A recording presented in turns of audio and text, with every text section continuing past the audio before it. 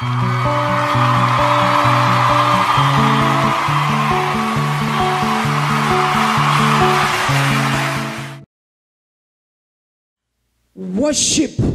creates the fear of God in our hearts. Worship creates the fear of God in our hearts. Church, I came to discover in this life, there is no better place than to be at the feet of Jesus. There is no better place, better calling, better high anointed place than to be at the feet of Jesus. At the feet of Jesus is where we find our help. At the feet of Jesus, where we find direction. So when we worship Jesus, we find help in our life. So this morning, I want us to see consecration for worship. We've been consecrated for worship. Consecration for worship. Your life has been consecrated to worship God. You've been not consecrated for anything. You've been not be consecrated to do anything, but your life has been consecrated for worship. So I want us to go katika Genesis chapter 8 verse 20. The Bible says, Genesis chapter 8 verse 20 and 21. Bible says, and Noah built an altar unto God, and he took of every clean beast and every clean fowler, and offer a burning offering on the altar. Verse 21, and the Lord smelled a sweet savor, and the Lord said in his heart, I will not again curse the ground anymore for man's sake, for his imagination of the heart is evil from his youth. Will I again smite more anything that liveth as I have done? Bible says God smell, a sweet smell, a sweet worship, a sweet altar. And the Lord say, I will never again cast the wall, cast these people. What made God say, I will never cast the ground again? It was a sweet aroma. It was a sweet worship when Noah built an altar for God, and the incense went before God, and the worship went before God, and God smelled the worship. God said, I will never cast the earth again. I will never cast man again, because I can feel a good smell. I can feel a good worship. And God said, never again will I cast the wall because of worship. When we worship God, when the aroma, a sweet smell of worship ascend to the throne of God, God begin doing good things. God turn curses into blessing. God turn sickness into healing. God turn the impossible to become possible because of worship. God say, I will never cast the wall again, because there was a person that erected an altar for worship to God, and he took a clean beast, a clean animals, and he raised an altar, and he offered the burning sacrifice unto God. Church, we've been called, we've been consecrated for worship. Worship God. When we worship God, God smell and he say, never again will I cast the earth because of man. Say my amen. Let's go to John chapter 4. Let's go to John chapter 4. John chapter 4 verse 20. John 23. John 23, 4:23.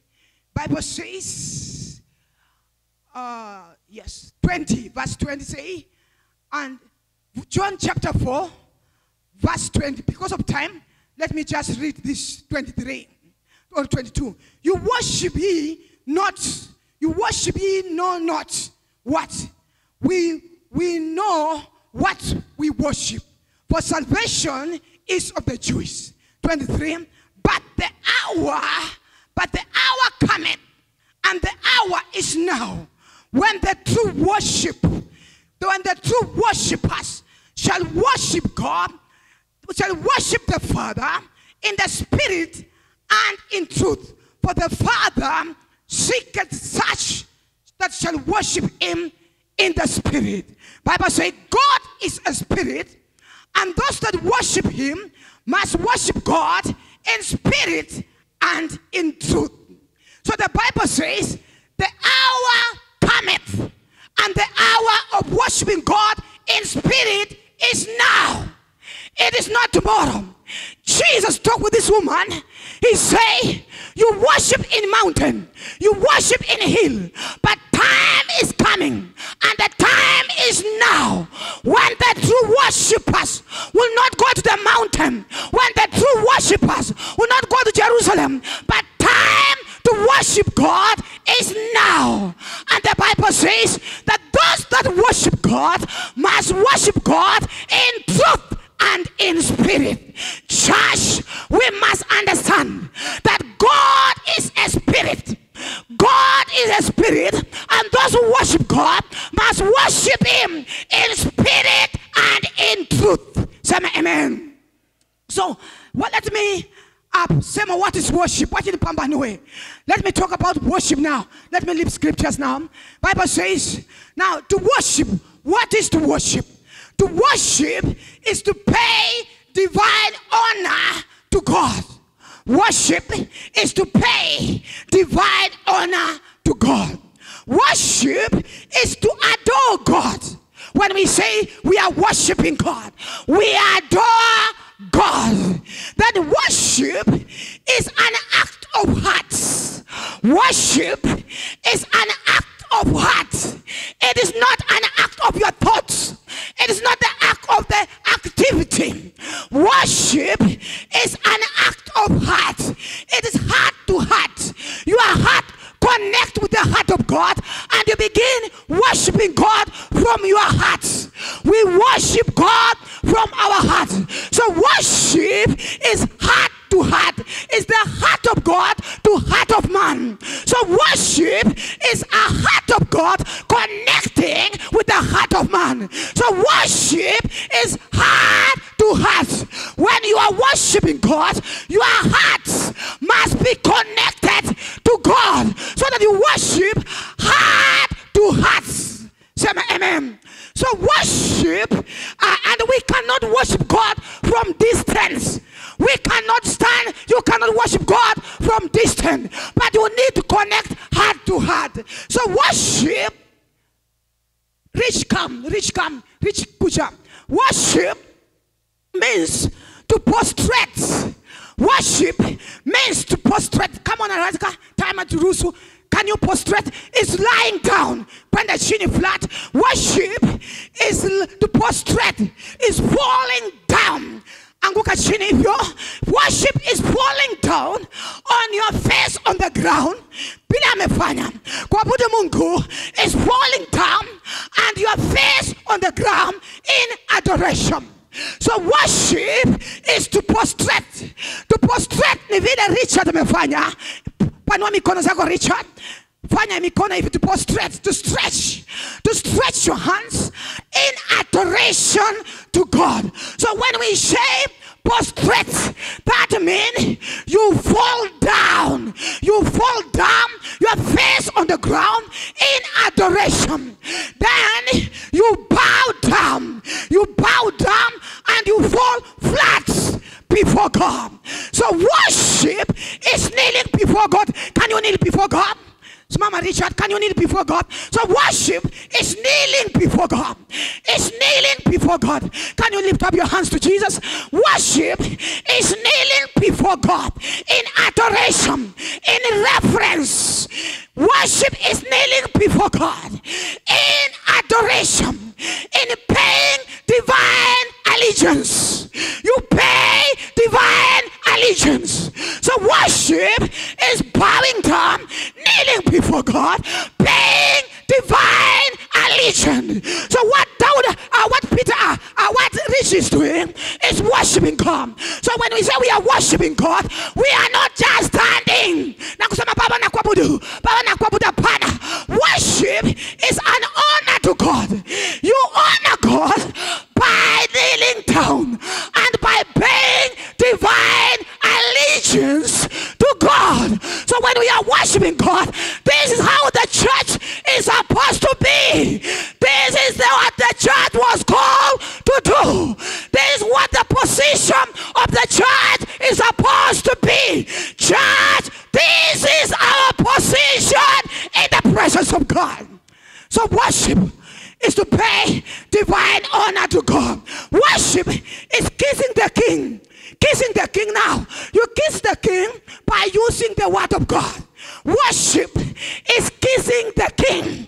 You kiss the Father. You tell him good words.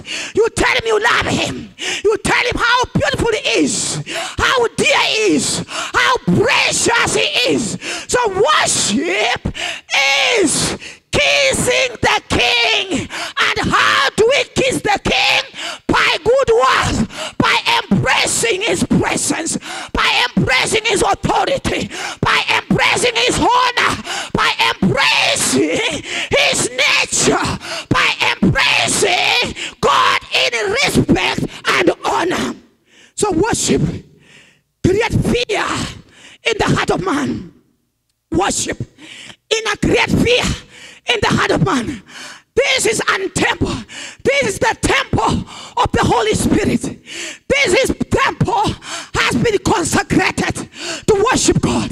This temple has been given fully, wholly to God, that he may worship God. So church, this is our position. When we say we are worshiping God, it is not just mere word. This is our position as the church. God bless you, Baba. Pick up one of my coffee. So worship is kissing the king. Worship is an outpouring of the heart in a deep expressions of reverence. Worship is an overflow of the heart that you pour in deep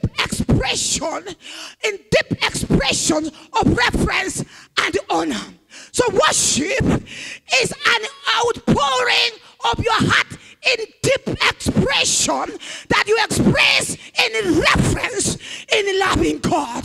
So worship, I'm saying, is the paying divine allegiance to God. To worship. Worship is an act. Worship is a practice of discipline that you show your love to God.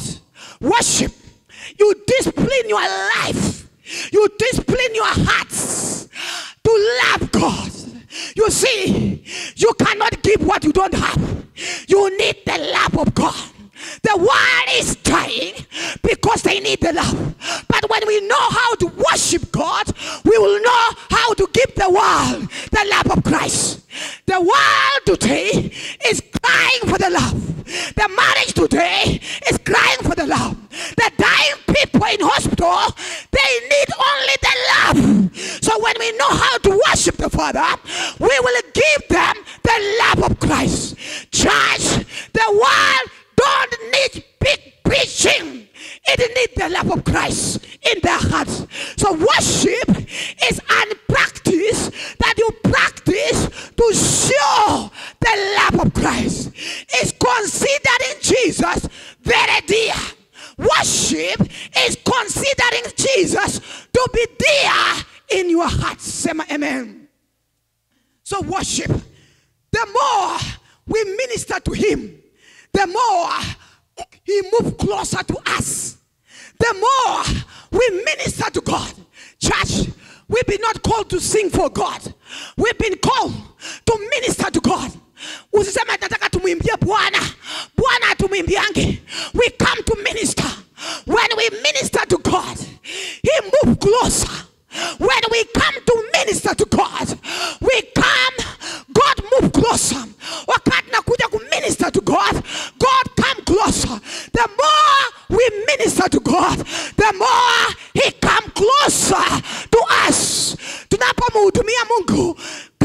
mwenzetu ndipo anasonga karibu. The more he moves closer to us, and the closer we move to him. The closer we move to him.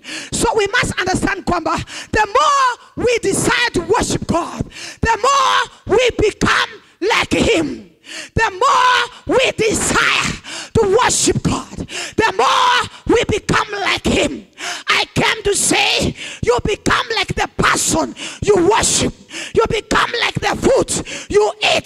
The more we worship God, the more he loves us. The more he reveals himself to us. The more we minister to him, the more he reveals himself to us. Say amen. So worship is a cornerstone of our relationship with Jesus Christ. Worship is our cornerstone of relationship with Jesus. Church, we must understand that we've been called to worship the Father. You must understand, before coming to Jesus, you must understand the nature of God. Before worshiping God, in 1 Peter chapter 1, verse 15 to 16. So when you come to worship God, you must understand the nature of God. The nature of God is holy. The nature of God is righteous. The nature of God is faithful. So when we come to worship God, we must understand that God is holy. You are worshiping a holy God. And the Bible says, be he holy because I am holy. Be he holy because I'm holy. We call on holy God, but God say, be he holy because it is written, be he holy because I am holy. We must be holy because God is holy. When we come to worship God, we must understand we are worshiping holy God. Say amen. Hatumwabudu rais, hatumwabudu gavana. Wakati tunakuja mbele za Mungu, kuja ukijua kwamba ninaabudu Mungu mtakatifu. So we must understand kwamba we must be holy in our conduct as we come to worship God. We must be holy in our character. Our character. Because holiness is the character of God. Holiness is the character of God. God is holy and his character is holy. We worship a holy God. So when we come before God, we must know that our character, our conduct, our talk, our lifestyle must be holy. Must be holy. As we approach in the throne of God, the throne of his seat, we must appear with character that are holy. We must appear with our conduct is holy. Our talk must be holy. Our behavior must be holy. Because our God is a holy God. Say amen. So holiness is to be set apart. To be holy is to be set apart. To be set apart for God. To be holy. What is holy? To be holy is to be set apart. To be set apart for God. To be set apart for God use. So when we say kwamba be holy, we are saying be separated. Be set apart for God. Be set apart for holiness of God. Be set apart for the worship of God. So you must understand, to be holy means to be set apart for the use of God's kingdom. So church, we must understand that sanctification is the only way to the holiness. Sanctification is the only way to holiness. To be holy, the way to holiness is the way of sanctification. When we are sanctified, then we are leading to the way of holiness. We must understand sanctification is the only way to holiness. Church, putting on wrong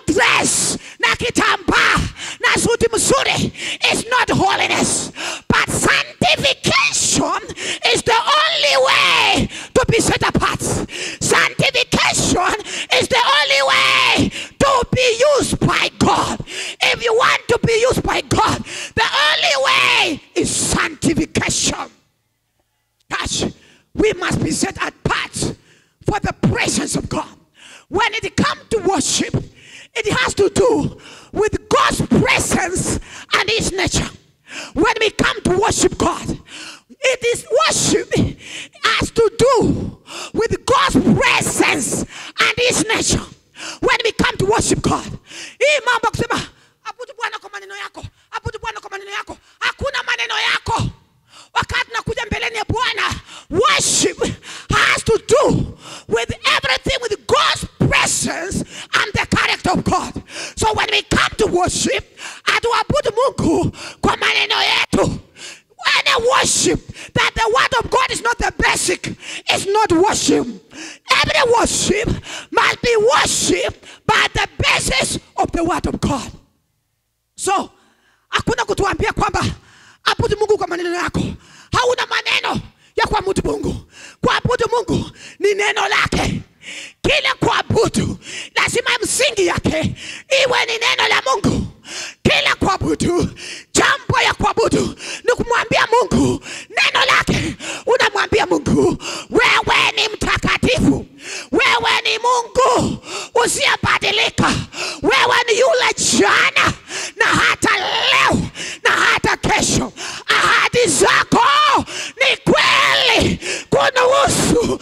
Mipango zako juu ya maisha yangu haitavunjika. Mipango zako, mawazo yako juu ya maisha yangu haitaondolewa. Maana wewe ni Mungu usiyebadilika. Wewe ni yule jana na leo na hata kesho. Uliyetenda jana utatenda leo, uliyetenda leo utatenda kesho. Mungu yupo, ni mtakatifu, anataka watu tumwabudu katika utakatifu. Church, we must understand that we've been consecrated to worship God.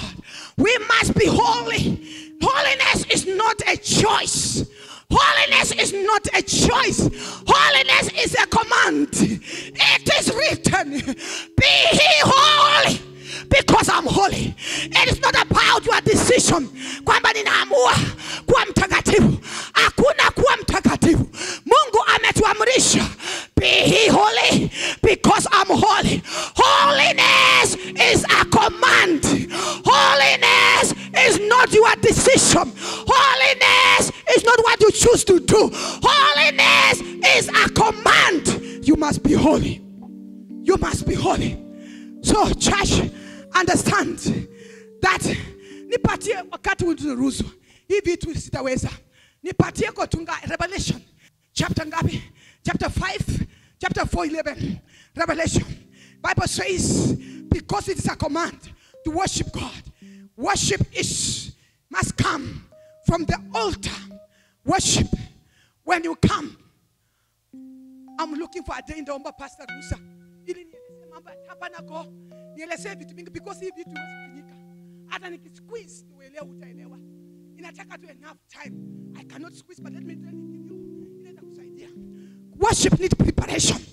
Wakati nakuja kuabudu Mungu, it needs preparation. You must prepare from the outer courts. You come from the outer court, you prepare to enter holy of holy. You cannot enter into holy of holy with sin. Just like the priest angeingia mahali patakatifu pa watakatifu kama hajatoa dhabihu zake na dhabihu za watu. So wakati unakuja kumwabudu Mungu, preparation is needed. You must prepare your heart. You must prepare yourself. Kwamba unakuja kuingia patakatifu kwa watakatifu. Maana Mungu ni mtakatifu. Kwa hivyo unapokuja kuabudu Mungu, lazima ujiandae.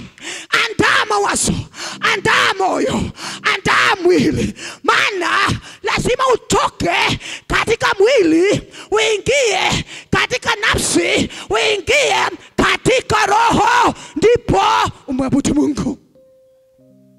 Kuabudu Mungu lazima utoke nje. ni mzito wakati wa worship. Ndio maana kusifu Mungu ni rahisi. Lakini ikikuja kwa worship, unakuta kwamba watu wanakaa chini. Maana ni tendo ya roho, si tendo la mwili. Kuabudu Mungu si tendo la mawazo na kichwa. Kuabudu Mungu ni tendo ya roho. Ndio maana watu wameshindwa kuingia patakatifu. Maana huwezi kuingia na uchafu. You must be holy. Ndio ingia patakatifu. Kama huna, hata kama tunaimba worship, hakuna kupenya. Hatutapenya kwa holy of holy when we are unholy. Because Mungu pia hapokeangi kila abudio. Mungu pia hapokeangi kila ombi. Mungu anapokea ombi mahali pemetoka pa patakatifu, pa watakatifu. Lazima tujiandae. Ndio maana kuabudu Mungu umeshinda watu. Wanaabudu Mungu kwa simu, ujielewe. Unaabudu Mungu unatembea, ujielewe. Unaabudu Mungu unacheza na mtoto, ujielewe. Unaabudu Mungu unaangalia watu ndio wamevalia, ujielewe. Ndio maana mwili anataka kufurahishwa. Huyu mwili ni mzito, hawezi kuingia kwa watakatifu. Maana kazi za mwili haingiangi katika uwepo wa Mungu. Kazi ya mwili inakuwa ni mwili, maana Mungu ni roho. Ndio maana watu wameshindwa kabisa kutoka kwa mwili, kutoka kwa mawazo, kutoka kwa vikwazo, kutoka kwa madeni, kutoka kwa vitu na kusumbua. Umekataa kutoka. Na hata kama tutaimba wimbo kama malaika wa mbinguni, kama hujaamua kutoka kwa nje na uingia patakatifu, tutakuwa tunaimba wimbo ya West. So, preparation is needed. Man is created in three sehemu tatu. Man is a body, man is a soul, man is a spirit. But you must come from the body. You come from the soul. You come to the spirit so that you can worship God in truth and in spirit. We need to work on ourselves. Church, worshipers, we need to prepare. It is not about the song. Worship is more than a song. Worship is more than a song. Worship is your lifestyle. Lifestyle you live. Lifestyle you are doing at the marketplace. Lifestyle at home. Lifestyle in your office. Worship is the way you dress, the way you conduct yourself. Our life is about worship. Our life is about worship. Worship is your very lifestyle. Worship is not a song. Nani alikwambia Mungu anataka kuabudia kwa wimbo? Your mission worship. Man was created to stay in God's presence. Man was created to stay in God's presence. When man is removed from God's presence, man begins dying. Man begins withering. Man begins losing direction. Because God created man to live in his presence. Man, you are created. You are created to live in God's presence. Elewa church. Samaki uishi kwa maji. God is God of the nature. Samaki uishi kwa maji. Ukitaka kuua samaki, njia rahisi ya kuua samaki, unamtoa katika maji. Njia rahisi ya kuua samaki ni kumtoa katika maji. Unapotoa samaki kwa maji, hauhitaji kuua. Tayari shakufa. Maana anaishi kwa sababu ya maji. Anapaa kwa sababu ya maji. Yu hai kwa sababu ya maji. Hivyo mwanadamu akitolewa kwa presence of God, mwanadamu anaanza kufa. Hata kama ako church, roho imekufa. Hata kama iko church, hana ushirika na Mungu. Hata kama ako church, hawezi kuconnect na Mungu. Maana imekatishwa, hayuko katika uwepo wa Mungu. Worship unanielewa? Stay in God's presence.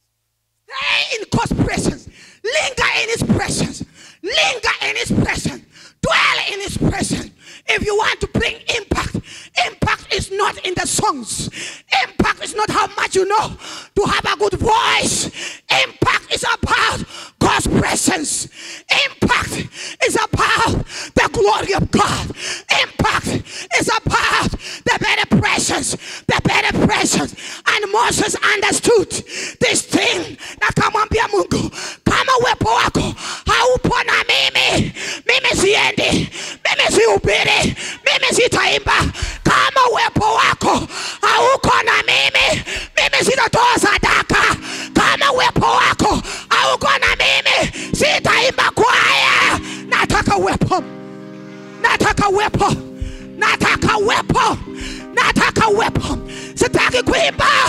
nataka uwepo. Sitaki kuhubiri, nataka uwepo. Sitaki kanisa, nataka uwepo. Sitaki wimbo, nataka uwepo. Nataka uwepo, nataka uwepo.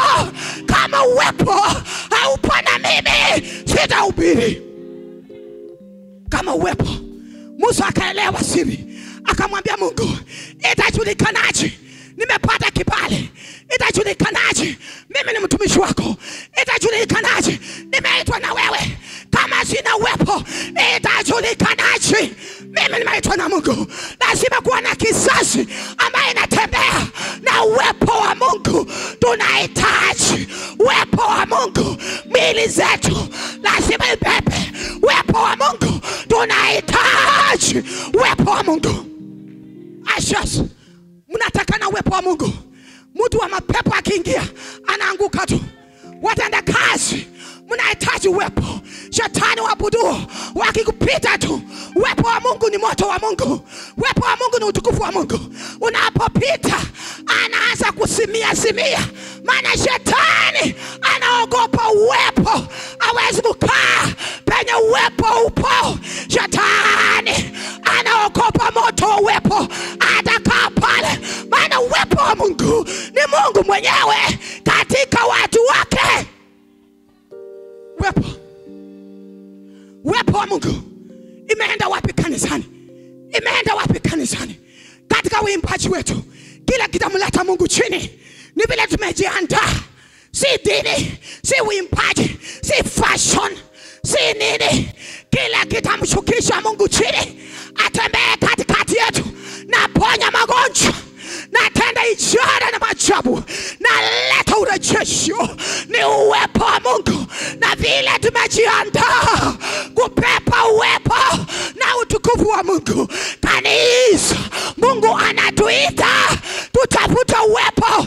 Tusitafuta titles, tusitafuta vyeti. Wacha tutafute uwepo wa Mungu. Tumechoka na matitles, tumechoka na majina. Tunataka uwepo, tunataka uwepo, tunataka uwepo. Uwepo wa Mungu ndio tunahitaji kama kanisa. Kama kanisa tunahitaji uwepo. Tunahitaji uwepo. Worship is more than a song. Worship is more than the good preaching we are going tunaenda kuhubiri leo. Worship, we cannot shika Mungu na wimbo mzuri. Tunashika Mungu na uwepo wake. Ukitaka kushika Mungu, shika Mungu kwa uwepo wake. Maneno ya kuja kanisani to go dry because people don't prepare themselves. Tunakuja kanisani tumekaukiwa. Hata kusema tu Yesu ni Bwana ni tabu. Hata kuinua mikono ni tabu. Kupika magoti unaona kitenge yako itachafuka kanisa. Let's come out from those things. Times of games is over the church. Times of fake worship is over the church. Times of playing games in the church is over. It's time we offer good worship unto our God, unto our God, unto our God. Oh Jesus, I thank you, Lord. Bible says that 24 elders, when they worship God, say, holy, holy is God. And when they worship God, the Bible says they cast their crown before God.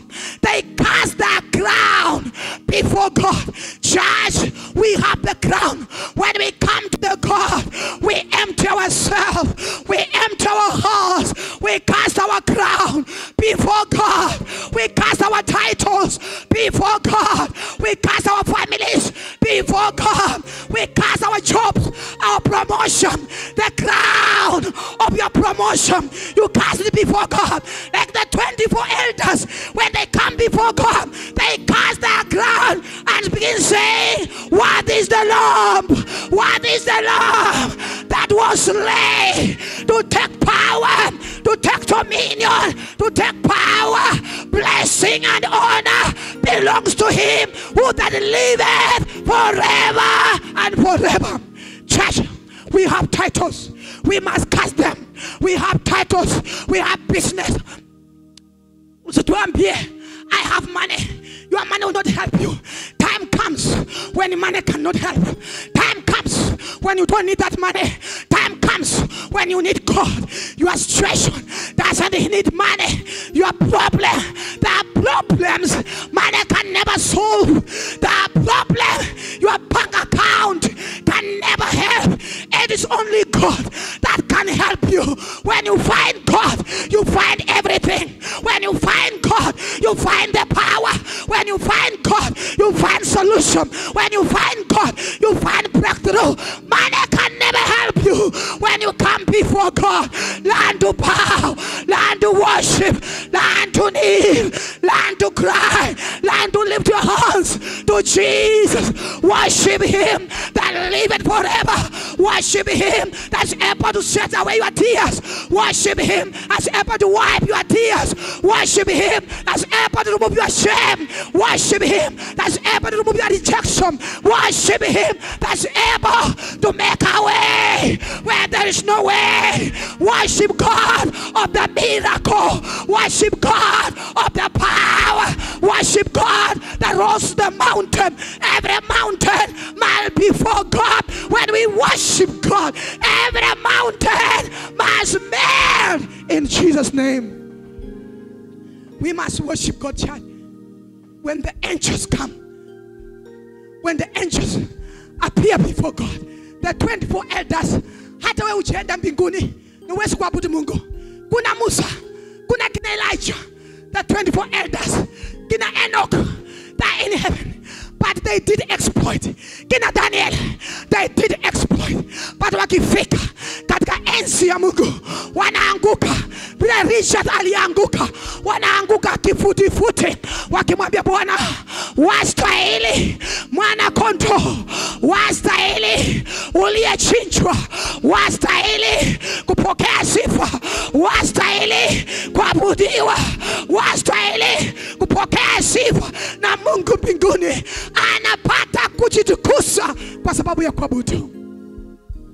Kanisa, Mungu hataweza kujiabudu. God can never worship himself. You are created to worship God. Oh Jesus, thank you. Worship is a place of encounter. If you want to encounter with God, you must learn to worship God. That thing that in life, when we worship God, when the power of worship touches the altar, when the power of worship touches the altar, healing begin taking place. Demons begin manifesting and live. When we worship God and the power of worship touches the altar, restoration of families begin to happen. Restoration in our life begin to happen because the worship has the power to restore. Nani alikwambia kwamba ni maombi tu inaletanga urejesho? Kwa sababu kuabudu Mungu imeshinda watu. Ndio maana waelewa nguvu za kuabudu. Nguvu za kuabudu Mungu sikikuza madhabahu. Uponyaji inaanza. The prophetic voices. When we need God to speak in the church, we worship God. When we worship God, prophetic voice shall be released. Prophetic voice come to speak to the church. When we worship God, God releases prophetic voice. And prophetic voice come to give the church direction. Prophetic voice come to rebuke the church and bring order in the house. When we worship God, everything come to its position. Worship inaleta vitu sawa sawa kwa nyumba ya Mungu. Kanisa, ni wakati wa kumrudi kwa muabudu Mungu. Mimi sijui kuhusu moyo wako, na nataka kusema hivi tu. Nataka kusema hivi, kuabudu Mungu si waimbaji tu. Utasema waliohubiria waimbaji. Kila Mungu anatafuta kila mtu atakayemwabudu katika kweli na roho. Kila mtu aliyetolewa katika Misri, aliyetolewa katika ufungwa, aliyookolewa na Mungu, aliokolewa ili abudu Mungu. Na Musa anaambia Farao, lazima twende tumwabudu Mungu katika jangwa. Mungu ametuita mahali pa kuabudu. Mungu anatutoa katika ufungwa. Mungu anatutoa katika tuende mahali pa kuabudu Mungu. Oh, wana wa Israeli walitolewa Misri, walitolewa bondages, walitolewa kwa umateka, ili watoka kwa umateka wawe na uhuru wa kumwabudu Mungu. Kanisa, umeokolewa, umetolewa kwa bondage ili umwabudu Mungu.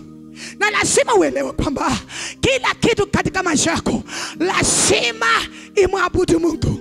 Lazima imwabudu Mungu. Now when we are worshiping, our focus should be on Christ. Christ crucified. Christ the power of God. Christ the Lamb of God. Our worship, the focus of our worship is Christ. The focus of our worship, the center of our worship is Christ, the power of God. Christ crucified. Christ is able. Kanisa, unajua watu tumetoa macho kwa Kristo na tumerudisha macho katika taabu zetu. Watu tumetoa macho katika the focus with Christ na tumeweka macho. Sasa tukisema tuabudu Mungu, unaje kumbe si Mungu, ni shida zako, ni shida zako. Unaanza tunafikiria ni Roho Mtakatifu, kumbe hakuna Roho Mtakatifu. Every familiar spirit, I rebuke it. I rebuke it. Every familiar spirit, every spirit of lying, I rebuke it. Prophetic word is based on the word of God. Neno la kinabii inapesiwa na neno la Mungu. Prophetic utterance, prophetic voice inapepwa na neno la Mungu. Kama una neno, usitulete unabii. Kama una neno, usitutabirie.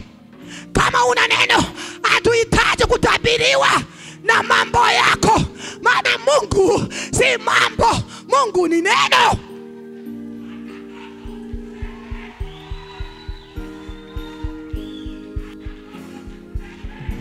Kila roho ambaye inajifanya ni ya unabii na si ya unabii, I rebuke it today. In this atmosphere, every lying spirit that pretend to be prophetic, confusion. God is not the author of confusion. God is the God of order. There must be in the house order. When we worship God in truth and in spirit, God come down and begin speaking. God come down and begin addressing our issue. So we need to worship God in truth and in spirit. Nikwambie, kwa nini we have to check your life? Kama unatupata pia nabii, are you a true worshiper? Kama unatupea unabii, are you true worshiper? Are you worshiping God in truth and in spirit? A true worshiper knows the voice of God. Church, God never intended his children to struggle to hear the voice of God.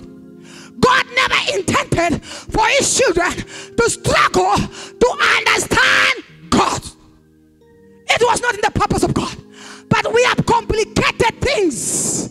We have complicated messages until Mungu ni mugumu kumuelewa. Church, Mungu si kumungumu wa kumuelewa. Hatutumikii Mungu mugumu. Maana Mungu anajua kwamba sisi ni watu wa mwili na tunageukanga. Kwa hivyo Mungu ataongea na sisi kwa kiwango ambayo tutamuelewa. Kama mama aongeavyo na mtoto anaelewa lugha ya mama, ndipo Mungu anaongea na sisi katika lugha ambaye tunaelewa. Na nalikwambia Mungu ni complicated. Tumefanya ujumbe imekuwa ngumu kabisa mpaka kueleweka tuelewe. Ni kwa sababu tunangangana kifikiri kwamba kungangana ndio kutumikia Mungu. Ukingangana hiyo ni kazi ya mwili. Kungangana kuhubiri na ubiri ni kazi ya mwili. Lakini I don't preach out of the flesh. I hear God. Sihitaji kungangana. But we have come to a place we think God is hard. Mpaka tusukuma maneno, to twist the word of God, ingia kwa mazingira yetu ndio ionekane tumehubiri. Sitachanganya neno la Mungu. I will say the truth. Bible says you'll know the truth and the truth you know shall set you free. If you know the truth, you shall be free. What set people free? It is the truth. Church, God wants us to understand Him better, because if we don't understand God better, it will be so hard to understand this God. If we don't understand God, it will be so hard to know the will of God. But God anatuleta kwa mahali pa ufahamu. Kanisa, Paulo akasema ili nimjue na nguvu zako na kuteseka kwako kwa msalaba, that I may know Him. Paul the apostle anasema that I may know Him and the power of His resurrection be made comfortable unto me, or unto His death. Ili tumjue Kristo. Kanisa, we worship whom we know. We worship whom we know. Mungu Yesu akamwambia yo mama, nyinyi mnaabudu kitu msichokijua, lakini sisi tunaabudu Mungu tunayemjua. Siku moja Paulo akapita mahali pa kulikuwa na masanamu mengi, ilikuwa imeandikwa to an God that is not unknown, to unknown God. Na Paulo akakasirika alipoona watu wanaabudu to unknown God. He rebuked the city because these people, they were worshiping God that they don't know, to unknown God. Some of us today, we are worshiping a God that we don't know. We are worshiping a God that you have never encountered with Him. We are worshiping God that you have never touched His power. You are worshiping God that you don't even understand His character. Amen. Nitaomba pasa mwingine basi. Amen. Ana tuabudu Mungu. Hivi ya kuabudu ni mingi. Nataka tuinue mikono.